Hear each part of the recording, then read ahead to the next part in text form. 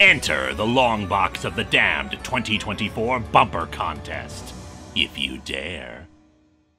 Hello and welcome to Atop the Fourth Wall, where bad comics burn. And welcome to the third part of Event Comics Month 5, Secret Crusade of the Dark Convergence.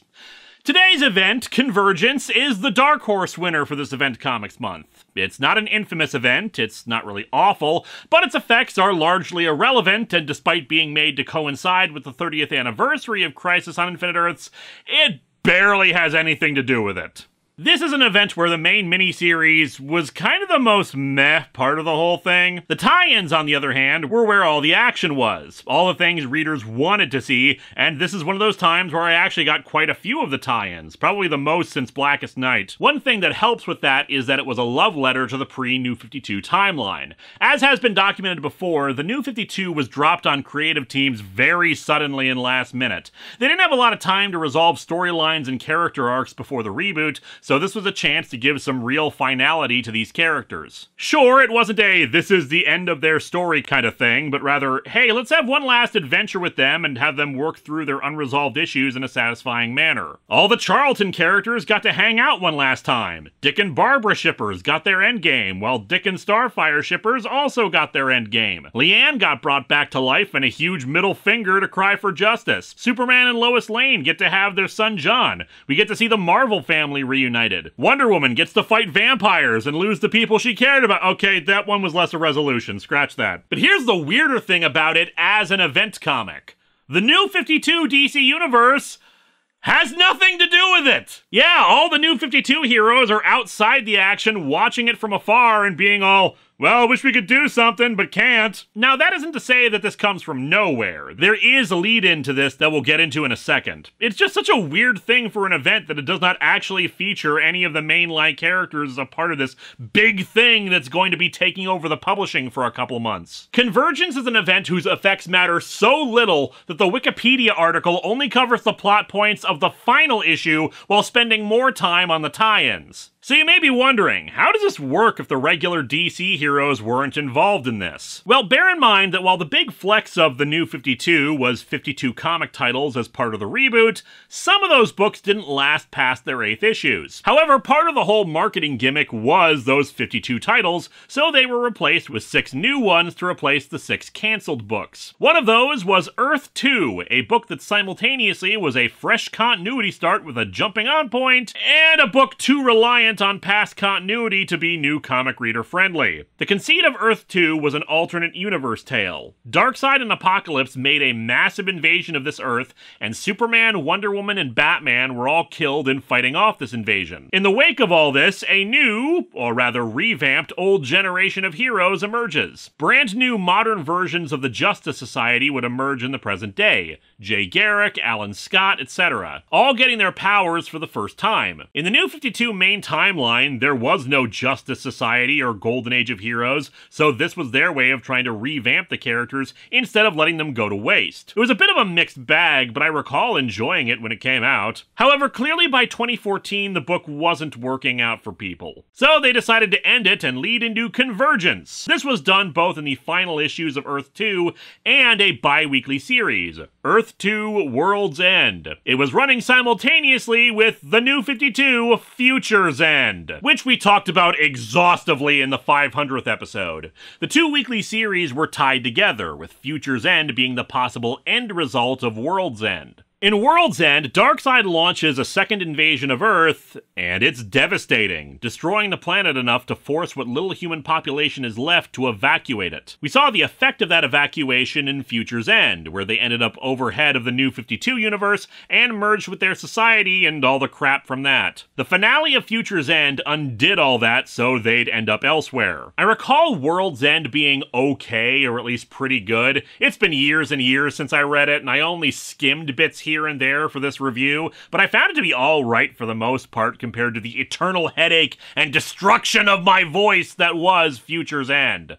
But let's get back to why we're here. In the final battle of World's End, several superheroes were left behind to fight Darkseid and were blasted with his Omega Beams. This included Alan Scott, Jay Garrick, Superman, aka Val-Zod, one of a few kids who were saved from Krypton's destruction instead of just Kal-El, Batman, aka Thomas Wayne, Bruce's father, who was revealed to have survived the attack on their family and had been secretly assassinating the crime family he had connections to before becoming Batman to honor Bruce after he was killed in the original Darkseid invasion, and Richard Grayson, who on Earth 2 was a reporter who married Barbara Gordon and had a son that he let evacuate into one of the escape ships. And these people are our main characters for this event. Not the New 52 heroes, but rather a group of characters from what is essentially a long-running Elseworlds story. As a result, this is kind of the culmination of a long set of stories we haven't really covered before, so there will likely be references to events that occurred in those books, and we probably don't have time to cover them all, seeing as we have 8 issues to look at here. Hopefully you can all keep up, and I'll give the more important details when I can. So let's dig into Convergence and see what this story is actually about.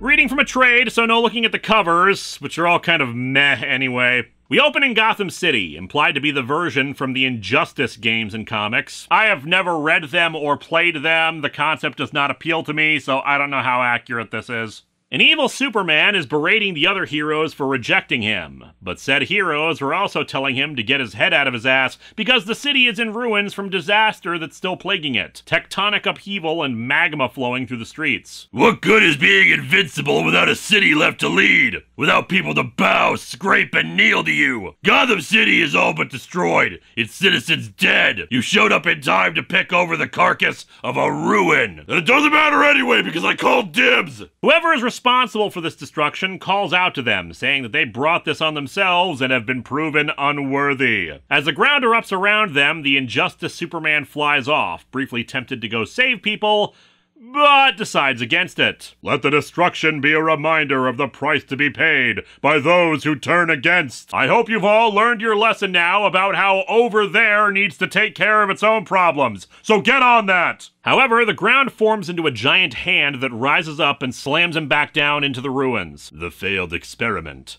My master was wrong to bring them here. I must begin again. Great, I already sunk like 100 hours into this playthrough, and now I've got to start from scratch. The previously mentioned Earth 2 refugees suddenly find themselves teleported to a desert. Jay Garrick quickly making a clearing for the unpowered ones to land safely in. They're confused about what the hell just happened, since last they recall, Darkseid was shooting them with his Omega beams. I have some thoughts. Well, don't keep them to yourself, big guy. We're open to some ideas here. I think we were rescued by pixies. Moments ago, the four of us were making a final stand against Apocalypse. With the Earth about to fall, we were transported here. Whether that was Darkseid's plan or some sort of cosmic gratitude, we don't know yet. Either way, we're gonna need a thank you card. Dick Grayson attacks Batman, thinking gratitude is not what they should be looking for right now when everything has gone to hell and his family is gone. But Jay Garrick isn't tolerating any of that crap right now, not when he's lost family too, and he recognizes Dick as a war correspondent who never went near the front lines. But enough about that, there's another survivor who digs her way out of the ground. Yolanda Montez, aka formerly Wildcat for a time, and aka the Red Avatar of Earth. One of the things that the New 52 did was really push stuff that was more in the forefront of Alan Moore's Swamp Thing stories, in particular concepts like the Green. The Green was an extra-dimensional force that connected all plant life together. On Earth 2, Alan Scott's Green Lantern power isn't from a power battery or anything like that, but his connection to the green of the Earth. And in the wake of the New 52, they introduced other similar beings like the Red, which connected all animal life, with Yolanda as its avatar here. After kissing Grayson, she tells him to stop feeling sorry for himself. Tell that to the people who died. I don't need to tell them anything. I was with them. I was part of them. They were surprisingly sticky. Every avatar gave their life for our world, and being Avatar of the Red made every death feel like my own. So stop being mad about people dying, because I felt people dying, and I'm okay with it. They're not on Earth anymore, since Alan Scott can't connect to the Green anymore. Superman wants to return to it, still hoping to save it, but the discussion is interrupted by some kind of liquid metal goop coming out of the ground to grab them. A dome starts forming up around the area, which begins dampening their powers, but Superman freezes it before it can finish the job. The figure behind the dome appears. This is Telos, who asks them why they're without their city. Our city was destroyed. We were the only ones left. As far as I can tell, we may not even have a planet anymore. No city? Unacceptable. Here's a copy of SimCity DS until we can get a PC version of it up and running for you. Time for Mr. Stone Pants to start answering a few of our... Yolanda, his pants aren't made of stone. They're not even in a color similar to rocks. What?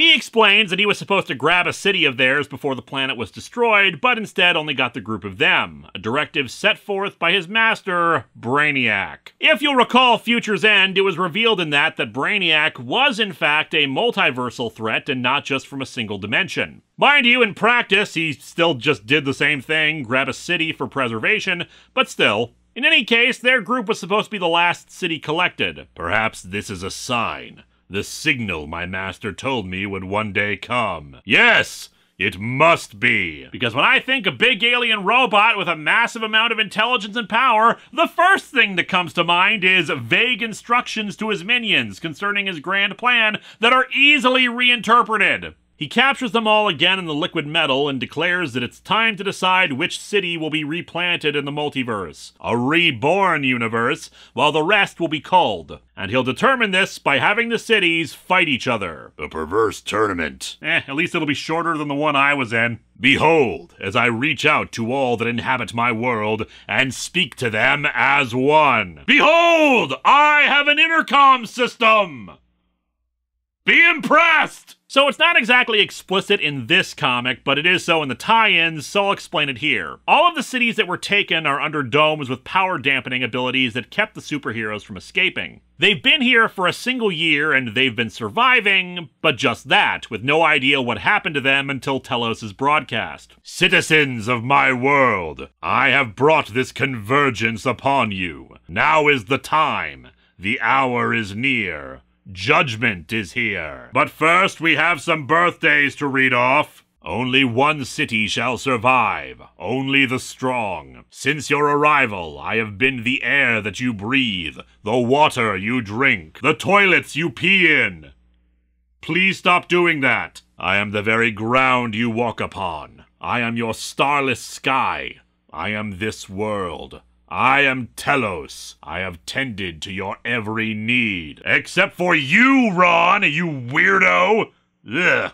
But now the domes will fall, and champions must rise. Never have the powerful among you been more necessary, for you are about to partake in the greatest experiment of all. We will know how many licks it takes to get to the center of a Tootsie Pop. Your time has ended. Your worlds are dead. Sorry you all missed the funerals. Apology gift baskets will be delivered to you within the hour. But I have the power to grant one city a future. Unfortunately, he means in the stock market. Some of you came to me at a time of infinite crisis. Others were brought here in the final moments of their 0 hour. Whether it was a flashpoint for a time that never was, or of kingdoms that will never come. No doubt the genesis of a blackest night shall fall, causing an identity crisis and an invasion, but while it shall be a dark night that has metal in it, this will be the final night, the final crisis. Armageddon 2001.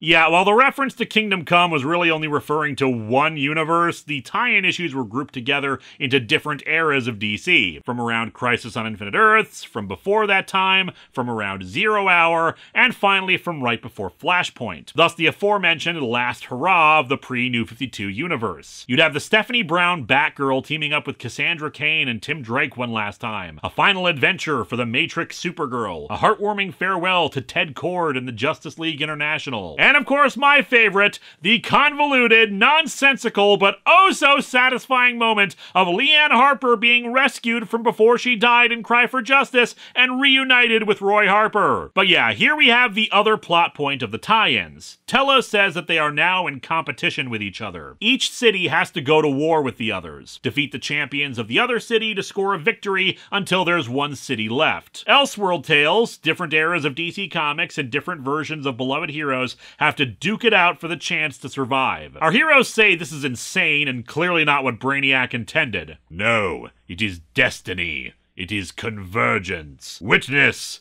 it has begun. Oh, wait, it just went to commercial. It will begin in a couple of minutes.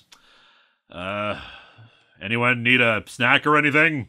That brings us to issue 2, which begins with a continuity error, at least in the original single issues, though it got corrected in the trade. There's a flashback to Dick Grayson putting his son Johnny on the evacuation transports from Earth 2, except in the original single issue, he was named Tommy. Convergence had 3 writers on it, none of whom worked on World's End, so it's an understandable mistake to make, though I question why they wouldn't be involved in some way with it when it was the book that directly led into this event. Then again, DC also had Countdown and having it lead into Final Crisis without having Grant Morrison on hand to actually make it properly connect, so at least there's precedent for this. He recalls how he gave his son to a woman on an escape transport, actually an evil Big Barda, but that's neither here nor there, when they wouldn't let him on, but then seeing the ship explode right before the final battle, trying to get over to Batman, and then getting taken to Telos' world, though he swears he's going to find his son. Yolanda forces Dick to wake up, the hero's still all stuck in the liquid metal. What the hell happened to us? Why am I drippings with goo? Yolanda explains that ever since the superheroes got knocked out, Telos has been pairing up cities to fight.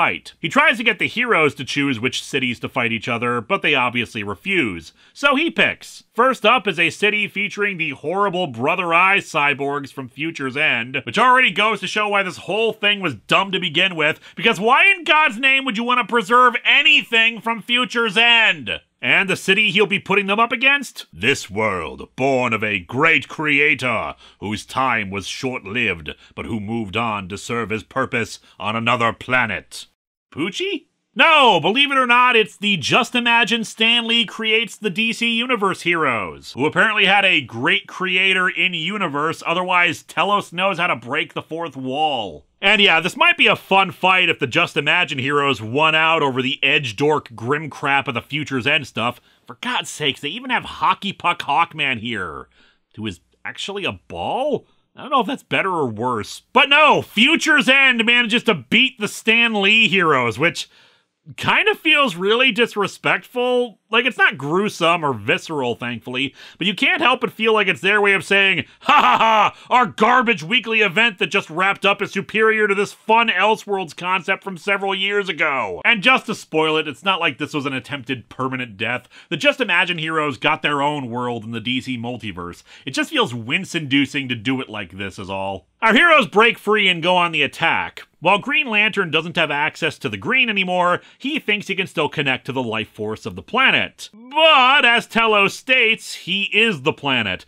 so what he's tapped into is dark and weird and the same power source as his own. Still, he's able to use it to temporarily push Telos' humanoid personification back and give them a chance to breathe. Batman injects himself with something, which Dick Grayson notices. I saw that. It's not what you think. I just take it so the others will think I'm cool. Actually, it's Miraclo, a fictional drug in the DC universe that can temporarily grant superpowers. Our man of the Justice Society uses it with the restriction that it will only work for 1 hour every 24 hours. Otherwise, if you use it more, it becomes addictive and harmful. Mind your own business. I'm a doctor. I know what I'm doing. Do you think this gynecology degree means nothing? Telos reforms, reminding them that he's one with the planet and Green Lantern is too weak to try to force him back again. Superman attacks with all his power, declaring that Telos has never fought someone with his might before, but Telos just scoffs at that. Still, he feels this isn't worth his time and disintegrates back into the planet. Green Lantern says that while the connection to the planet is somewhat toxic for him,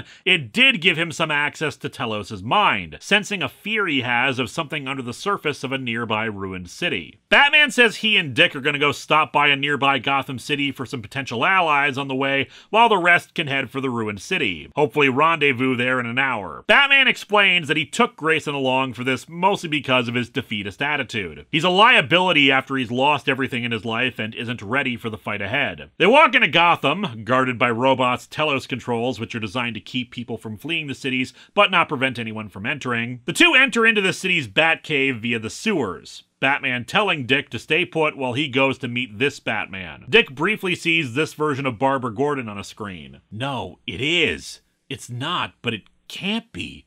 Barbara? I was frozen, couldn't speak.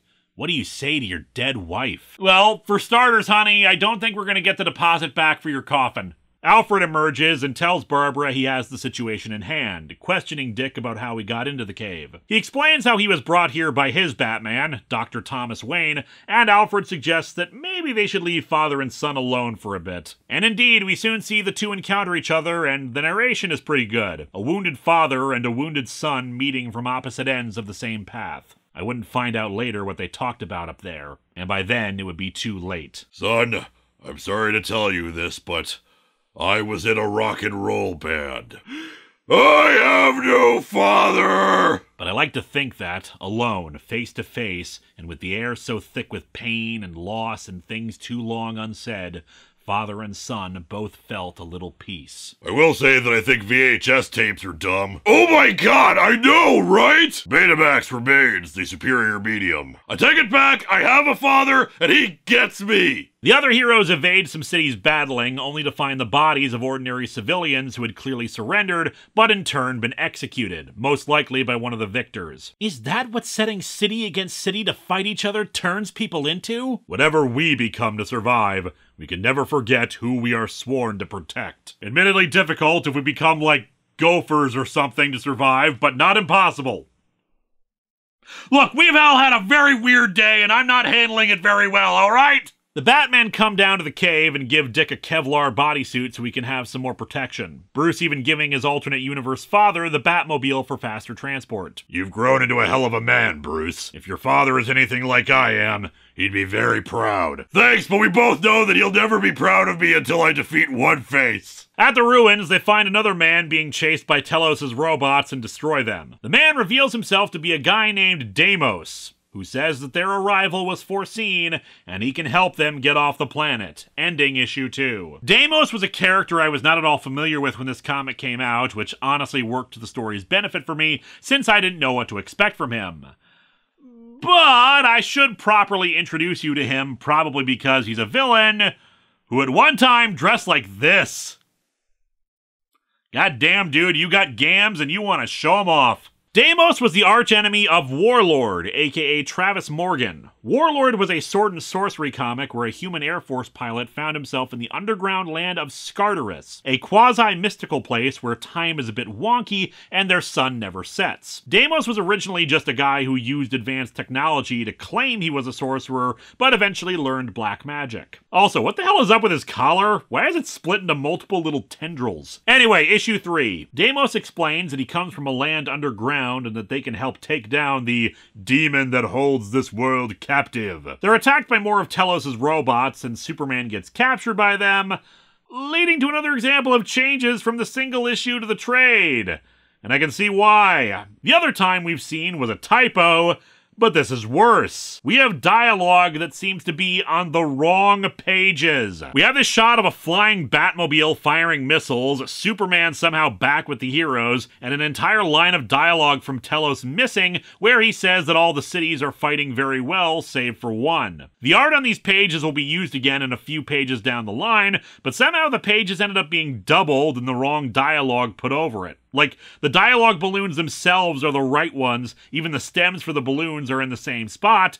It's like they accidentally copied and pasted some art over another layer below the word balloons, but above the right pages. I don't know how this happens. Or maybe with so many different alternate versions running around, we're just seeing a variant version of these events. Anyway, the bottle city of Kandor, well, less bottled here, refuses to fight, and Telos just destroys them because he's kind of an asshole. Anyway, over in the correct pages, Batman and Dick Grayson arrive and save the rest of our heroes, including Superman. Deimos explains that he was imprisoned by Brainiac for a time, and it's only a matter of time before he comes back. That he knows a way to stop him and free them from this world. I sensed something Telos fears. Perhaps it's this typo extra L that he fears. Fixed in the trade, by the way. Man, this issue was sloppy when it was released. Batman says he's gonna stay behind and take care of something while the others proceed down. Dick Grayson saying he'll stay with them. When they leave, Batman explains why he's staying. Something followed them from Gotham, and he wants to buy some time for the others. The heroes arrive at Scartaris, which according to Deimos seems to be mostly invisible to Telos' equipment. Probably somehow accidentally scooped up with the ruined city above them. Deimos says that there's a power in the castle that his opponent wants to claim. A despot who drove him out of it. And we soon see that inside of that castle is friggin' Monarch and the JSA supervillain Per Degaton. Both say they're unable to use their powers because of a dampening field before a woman named Shakira, an ally of Warlord, uses a big robotic claw machine to shove them into a bubble containing other time-traveling heroes and villains. Speaking of heroes and villains, it's revealed that the ones who were following Batman out of Gotham City were a group of Batman's villains. The most recognizable is the Riddler. I'd say the rest are minor villains, but that's up to personal preference. I mean, Professor Pig and Dr. Hurt are certainly big villains to Grant Morrison, since they kept pushing the characters, but whatever. Point is, they managed to overwhelm Batman, promising to kill him and then the other Batman. That's it. Get closer. You'll never hurt another Wayne again. And he detonates a bomb, blowing them all the hell up. If you just read Convergence, the significance of this moment is probably lost on you, but I recall at the time actually being quite moved by this death because I had been reading Earth 2 and following Thomas Wayne around. Admittedly, it's been almost 10 years since then, so I don't know if I reread it I'd have the same feelings about it, but this was a character death that had been built up. As Dick Grayson explains, Thomas Wayne was trying to make amends for all the crap he did in his life and was trying to protect people he cared about, including Dick Grayson himself. I'm also not sure how his body is still intact when he was ground zero for the bomb, but there he is. And then it turns out the Joker was with the villains and he's alive, shooting Dick in the side, which somehow makes him unable to feel his legs? I don't know, maybe it hit his spine, but the angle doesn't look right for that. How does that feel, boy? Knowing that letting me shoot you renders Batman's sacrifice meaningless. It feels like I just got shot in the side, and thus any mourning or regrets kinda takes second priority right now. However, Telos suddenly appears and snaps the Joker's neck, ending issue 3 by asking Dick where the others have gone. In every reality and forgotten timeline I have witnessed, Dick Grayson wears a mask. But this Dick Grayson is different. He doesn't wear underpants. Dick Grayson fights to survive to find his son. That's what this Convergence is. A fight for survival. To hold on to a dwindling comic market that's still pissed at us for bad creative choices we made. Telos says the bullet did indeed shatter Dick's spine and is using the liquid metal to grant him mobility and support. He explains that he doesn't want any of the Earth 2 heroes dead. He wants them to join the Convergence to fight for their survival like everyone else. I am not an enemy, Dick Grayson.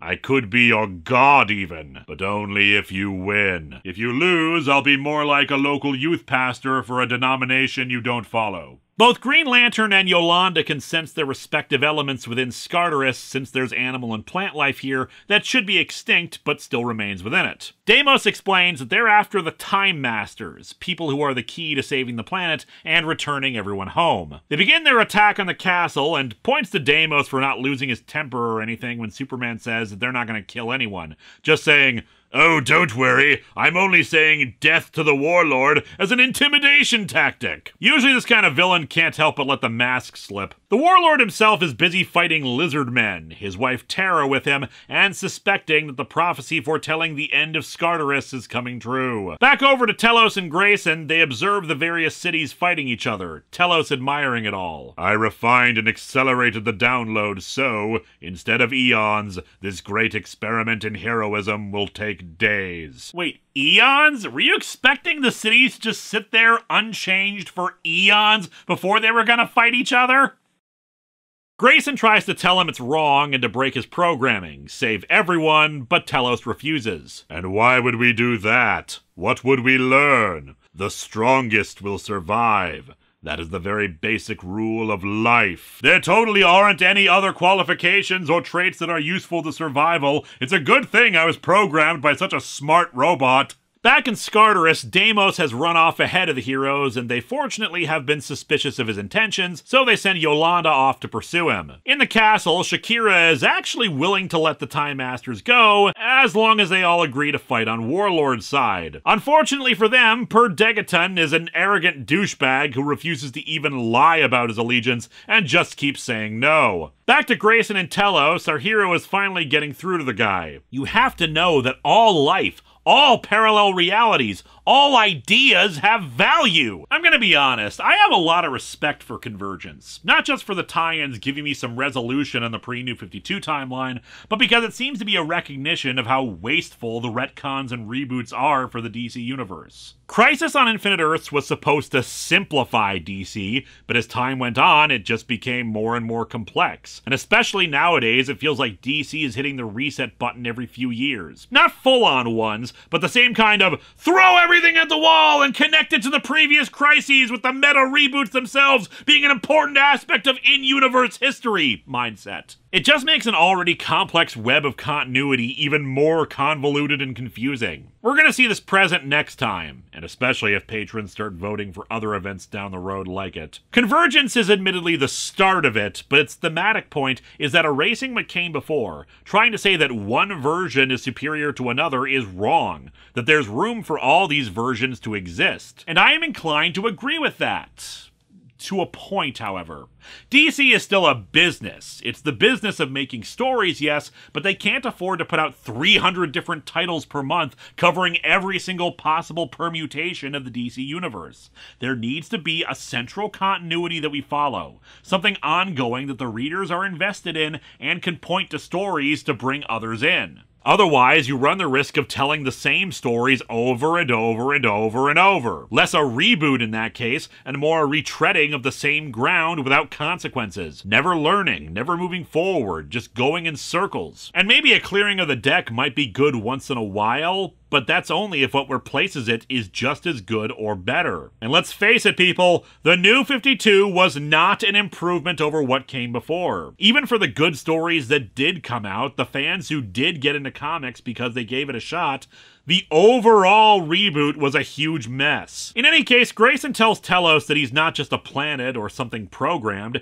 he's sentient and alive and can make his own choices. Telos agrees, but he still feels compelled to follow the programming anyway. Down in Scartaris, Deimos has made his way to the heart of the castle, though he says that he knows Yolanda is following him. He admits he does want Scartaris for his own, but now recognizes that he can have so much more than that now. He offers her a chance to share this power with her, her, but Yolanda, of course, says no to that. Still, he has magic that can easily repel her attacks. He arrives at the space where the Time Masters are contained and confronts Shakira, who apparently also is connected to the Red, but he kills her? Somehow? Like, I don't see a knife wound or anything, just his eyes glowing. Like he says, black cat of magic. So did he, like, suck the magic out of her? It is more suspenseful when you don't know what's going on. Deimos uses his magic to drain away the power of the Time Masters as the rest of our heroes arrive. Shakira is also apparently alive, but knocked out, which, again, I couldn't tell from what happened. Anyway, yeah, they confront Deimos as he continues to drain the power. I can see all your timelines now, Jay Garrick. You were the first to encounter a breach in the multiverse in a life long ago. I mean, technically that was Barry Allen who encountered it and went to Jay's Earth.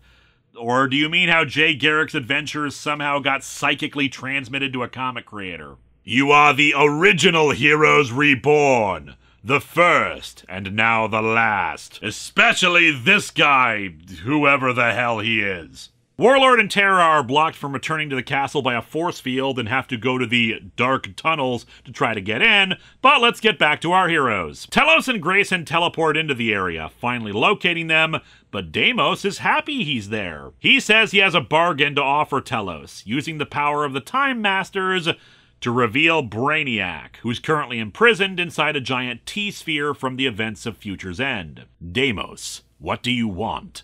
Free me and you shall have it. First, a lifetime supply of starch for my weird collar thing. That brings us to issue 5, with Dick Grayson returning to narration duties. I'm told in other realities I'm more like Batman, and I can't help but wonder if I were more like Batman, would I still have my son at my side? Oh, definitely!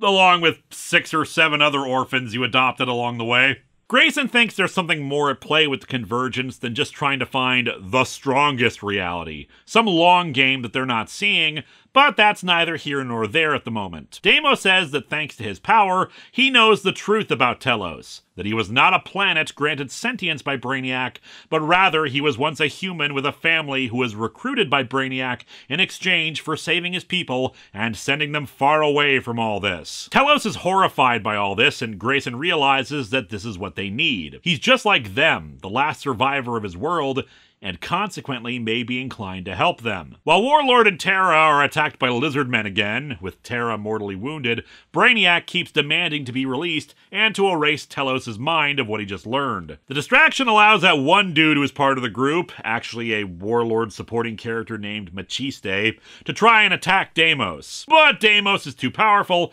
easily killing him by ripping out his heart, telling the other heroes that this is an example of what will happen if they oppose him. But I can see the future. You will stand against me, and you will die for it. So this is actually a pretty bad example for you guys, huh? Anyone need a spare heart? Grayson informs the others that Batman is dead, Deimos lowering the force field to invite them to try to fight him, and they do so! Superman says that Deimos' magic might hurt him, but it won't stop him. I have seen the future, Superman, and it will. Lois and Clark together again. The Titans hunted, reunited. What is it I see? Some good stories coming out of this? No, it can't be! While Warlord has to leave Terra behind, promising to return with help, Deimos is able to take down Jay and Superman. They consider freeing Brainiac in the hopes of stopping him, but Deimos makes that moot by using his powers to banish him somewhere. And then Warlord charges in, riding on a Triceratops. Gotta admit, even without the meta stuff concerning realities and reboots and multiverse stuff, this would still be the best event we talked about for this month for that image alone.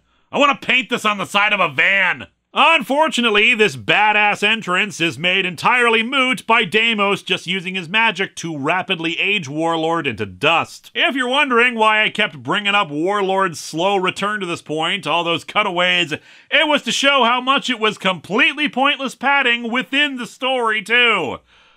Good job wasting our time, event comic! The castle starts to collapse because of reasons, and Yolanda somehow gets separated from the others, who flee. Once outside, they can't find Yolanda or even her body. Jay stays behind to look for her, and Telos, who also went missing, telling the others to try to get to the cities and hopefully organize them. Grayson stays behind to grab a batarang that just happened to be there, and uses it to paint the bat symbol on his suit. Maybe Telos was right. Maybe there is always going to be a tie between Dick Grayson and Batman. Maybe it's time that tie got stronger. What I'm trying to say is, yes, Batman, I will marry you. Deimos brings Yolanda to Brainiac's occupation chamber, where his collar now appears to resemble some kind of bone armor. If that's what was always the intention with it, man, they dropped the ball on drawing it like that. You don't know it, Yolanda, but you were there during the first Nexus event. The first Convergence. The Crisis. You didn't actually play a big part in it, but you took over for Wildcat in that one scene that made it into the event. I don't think Linkara talked about that in his review. Yolanda says that her friends will stop him. Why did Deimos save her anyway? And he says they plan on uniting the cities against him. But instead, he says he'll be uniting them for him. Using the chamber, he contacts all the cities just as Telos had done. Citizens of Telos! There is no more need to fight. We're calling it a draw, and you're all getting the consolation prize of a $1,000 Walmart shopping spree. But no, he says that he's defeated Telos and saved all their lives. They'll even get to have a place in his new reality. But only if they serve him, bringing us to issue 6. As I said in the intro to this video, the New 52 heroes are not actually involved in these events, but they are watching it from a distance. We open with a bunch of New 52 heroes observing the planet Telos, seeming to emerge into their universe, because of reasons. And hey look, there's Blue Beetle! Good to see that Jaime made it back home after that god-awful Threshold miniseries. But yeah, the heroes, the Guardians of the Universe, Darkseid, even Nick's friggin' Wotan from Final Crisis are all observing this go down and being like, well, we don't know what's happening, but let's hope that whoever is down there knows what they're doing. It's just fascinating to behold.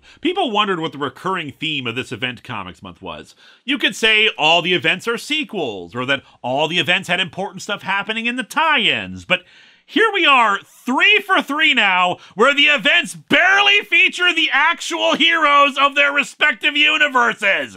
Given some of the events that occur in the final event, you could probably argue it's 4 for 4, but yeah, Convergence is the most interesting for this. Secret Wars 2 and Infinity War still had the heroes playing parts, even if they were ultimately not the main characters of it. But here we've got a book all about alternate versions of these characters taking the forefront, while everybody else just sits back and watches. It's an event where all of the mainline books are not appearing in this film. Anyway, Deimos reiterates his ultimatum. Pledge their loyalty to him and survive, or refuse and be destroyed, giving them 1 hour to decide. Deimos wonders why so many iterations of Yolanda's friends echo across the multiverse, but enough of that, since we're not getting an answer there. Yolanda wonders why he wants to rule them, but Deimos says he doesn't. He knows he can't control all these people, so instead he's planning on leading them to their deaths to power his magic and build a new universe altogether. Our heroes run into a bunch of pre-New 52 heroes, including the Titans, Superman, and the Wally West Flash fighting the supervillains known as the Extremists. Fortunately, so many heroes make them retreat, and the Flashes realize, hey, if there are more of us, maybe we'll all be willing to work together to stop Deimos. The Flashes are right. This is an opportunity. For what, Superman? I mean, the Superman I don't know? Oh god, this is confusing. Stephanie Brown, if you think it's confusing now, just give it a few years. You are one of at least 3 Batgirls running around. Oh, and while I say these are the pre-New 52 versions, I should point out that, like, it is technically alternate versions of them, since obviously when Flashpoint happened, time altered, and so pre-New 52 became New 52. With one exception. Superman. Yeah, I'm not kidding about the confusion here. The Superman here is the pre-New 52 Superman. He survived Flashpoint along with Lois Lane, and that led to them having a kid, then migrating into the New 52 universe, and somehow his history got mixed with the New 52 Superman, and then... I need to bring back the continuity alarm. This is way too convoluted for anyone to care. Anyway, the heroes, save for Clark, Superman, and Dick Grayson, split up to go inform the other cities of what's going on and bring everyone together. He explains that he's actually been able to hear everything that's happened on this planet since they got here, thus he's overheard all the conversations with Telos. If you're wondering why he didn't come help, he was involved in tie-in shenanigans involving the birth of his son, so I think he made the right call there, and says that Dick Grayson may be the most important player here. He's the one who's been able to get through to Telos, and they're going to need his help to take on Deimos. What am I supposed to say? If you're anything like the Dick Grayson I know, I trust you'll figure it out. Just punch him in the face with your magical fist of morality and rant at everyone to keep their masks on in a hospital. That's what my Dick Grayson did. Jay Garrick runs into another Flash, specifically Barry Allen. Even more specifically, the Barry Allen Flash from right before he died destroying the Anti-Monitor's cannon. It's one of the ways this book was in some ways acting as an anniversary for Crisis on Infinite Earths. It's not super overt about it like Infinite Crisis was, but it's kinda neat in that regard. Anyway, Dick Grayson realizes that since Telos is the planet, he can hear from anywhere, and so has him reform in, like, Super Stonehenge? I don't know what this place is. Dick explains that he knows what Telos is going through, learning about how he lost his family and all. Telos reforms. I was human like you, Dick Grayson. Then Brainiac erased my mind. He programmed me, and he did it in, like, COBOL. Who the hell still uses COBOL? He ordered me to do such horrible things to the people he brought here, and with him gone, I have no answers. No way to know where he sent my family and my people. I have nothing. I barely even feel the loss. I spent like my whole weekend on this, damn it! But nah, Dick says that they have a chance to make up for the mistakes they made. Hell, if they can retrieve the power stolen by Deimos, maybe he can find out his true name and all. Deimos, who is now just floating above the ground because shut up, waits for the gathered heroes to show up to fight him. However, he reveals that while the heroes were unwilling to serve him, a good chunk of supervillains were. Mind you, I think the writers may have misremembered some of the Elseworld stories, like Kingdom Come Superman and Wonder Woman? What? Hell, I think this is supposed to be the Kingdom Come Captain Marvel, who I could kind of see, but his dialogue seems wrong. I'd like to think this is actually Superman Distant Fire's Captain Marvel. Anyway, next issue! Back with the New 52 characters and their important job of standing around doing nothing, one of the figures who's observing all this is the Oracle. Not Barbara Gordon, of course, but a cosmic entity with a pretty neat design. Why can I not see your futures? Or mine? Is there no future? Or one simply without me? Well, I had to look you up to figure out who the hell you were, and I don't recall seeing you since, so probably one without you. Sorry, man. New 52 Superman saves some of Stormwatch and retreats to a space station where all the heroes are observing this, including Guy Gardner and his Red Lanterns. Enough, Lantern Gardner! Why do we stay with these humans? And why are you in a Green Lantern uniform in this panel when you were in a red one last issue? Art mistake, dude. They fixed it in the trade. Back on Telos the planet, big fight scene! It lasts for a couple pages, but then Telos arrives, using his liquid metal to restrain the villains following Deimos. However, Deimos counterattacks. The power of death is already circulating through my veins, Telos! The power of hatred, desperation, envy! And with their powers combined, I am Captain Douchebag! Another player enters the picture for the good guys, but not a good guy himself.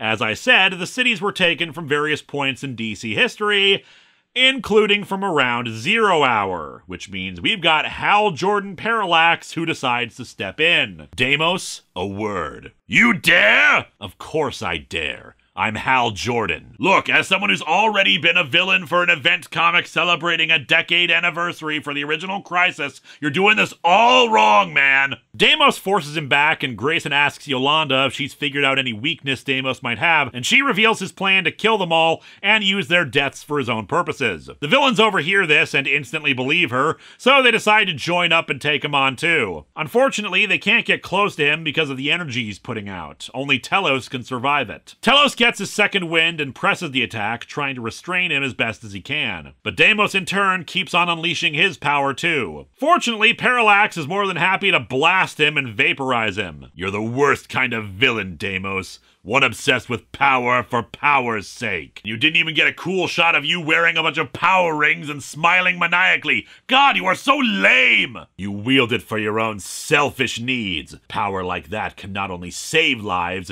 it can revive them. My universe. My world. My coast city. You bore me. God, can we call a do-over on this event? Just make me the villain again. Unfortunately, true to form for Hal Jordan Parallax, he screwed up by destroying Deimos. He still had all that power from the time travelers. He apparently had absolute control over all of time, he just didn't realize it yet. And now that power is unleashed. The Oracle is destroyed from the release of power, telling the New 52 Superman and Supergirl that all of reality is now breaking apart to end issue 7. Dr. Fate, apparently having been here this whole time, examines the remains and the burning energy from Deimos' destruction and explains what's up. Apparently, because the planet Telos exists outside the multiverse, the unleashed energy is going to travel into the core of the planet, blow it up, and it will cause a chain reaction that'll destroy the multiverse. Of course! Don't you know anything about science? God, do you think Superman at Earth's End is on this planet too? Or did Brainiac decide it wasn't worth saving a city from there? Anyway, Parallax claims that he can save them all, but of course the pre-New 52 heroes know he's full of it. I know what's best for everyone, Diana. If you did, you would have rendered Deimos unconscious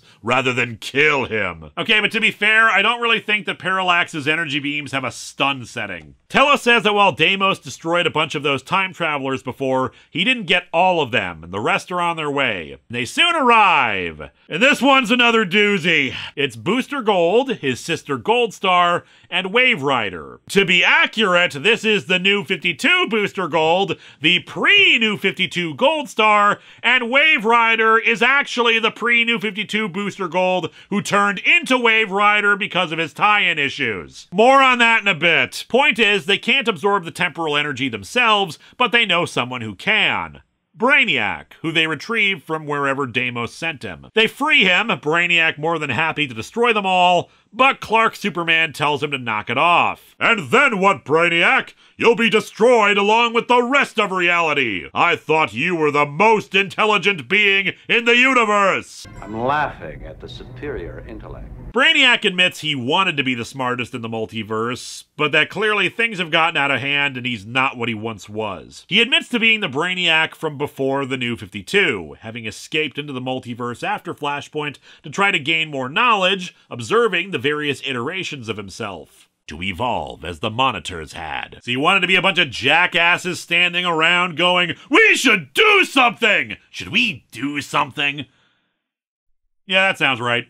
But I was caught in a storm caused by a boy. Brainiac was better in my universe. And lost in a tear in reality created by a monster. Although at least it was a better weekly series than Future's End. He re-emerged in the New 52 Earth, mutated into the form he has now. And frankly, he's sick of this crap too and wants to go back to the way he was. I love how cosmic horror, multiversal, Lovecraftian Brainiac took all of like a year before even he was sick of being that and wants to go back to the way he was too. He asks for their help, which Dick is disinclined to give, but Telos tells him not to lose his compassion now, since that's what got him to stop being an asshole as well. As the New 52 Superman and Supergirl observe the planet nearby, Brainiac severs Telos' tie to the planet and connects it to himself, channeling the temporal energy to return all the various cities and their denizens back to their own universes, saying it's the only way to reset the multiverse. The Earth 2 heroes want to return to their reality as well, but Brainiac encounters a problem. Apparently somehow the first crisis is too strong and is blocking him from returning everyone to their own realities. He says that they need to change it or else no one gets home. The pre-crisis Barry Allen and Supergirl know their fates and are happy to go back and meet their deaths, But that's not enough. They have to change the outcome of Crisis on Infinite Earths, prevent the multiverse from ever being destroyed. And as such, they're not going back alone. Pre-New 52 Superman, his family, and Parallax are all going back as well. I will admit that's actually kind of a nice parallel to the original Crisis. Instead of Alex Luthor rescuing a hero later turned villain, Superman and Lois, a Superman and Lois are going along with a hero-turned-villain back into the event. Don't know if that was intentional or not, but nice regardless. So yeah, they all head out, and it's done, apparently. Brainiac informs them that the multiverse is restored again. Each world has evolved, but they all still exist, including that really weird reality where everything is the same, but every kind of underwear are called panties. Brainiac is pulled back to his own reality, saying that the planet Telos needs to be cleansed, but Telos, the person, points out, wait, what about the Earth 2 heroes? I have the knowledge they existed. That is all that matters. Lest we forget that Brainiac is still a villain and an asshole, I guess. The area is engulfed in winds and destruction, which probably pushed that word balloon stem to the wrong person, and nope, wasn't fixed in the trade, and the group are engulfed by it.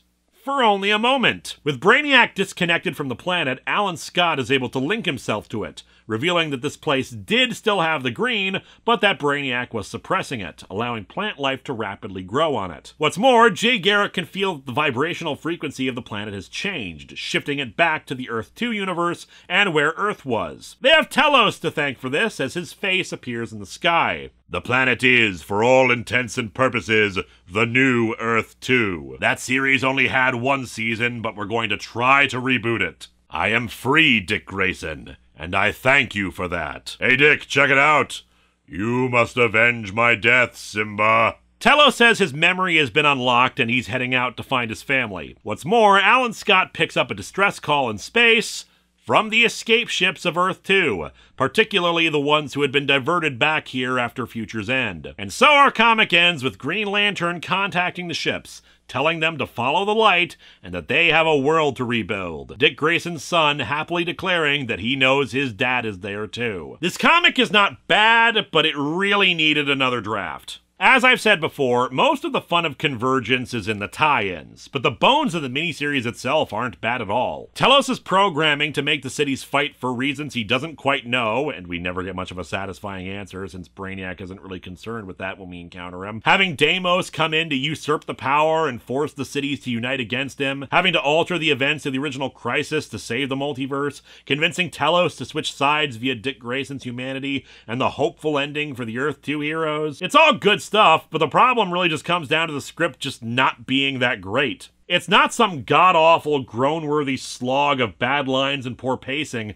but there's nothing that exciting in it. The plot points are there, but the execution of them just lacks a lot of punch. Deimos is an unexpected villain, since the Warlord and Skartaris stuff are more of a niche part of the DC universe, so there's room to work with it and make it interesting.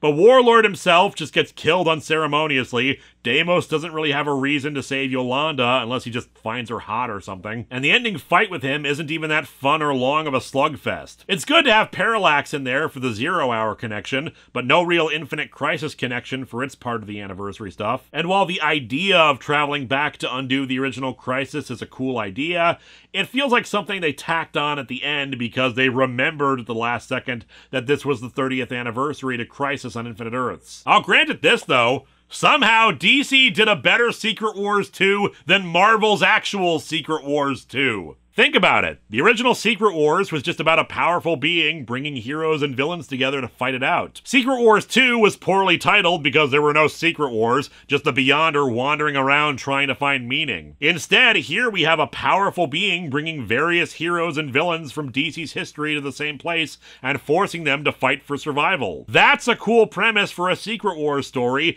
and a celebration of the long history of the company, including alternate universes, alternate timelines, different iterations of characters from across the years to reflect on how they've changed or evolved.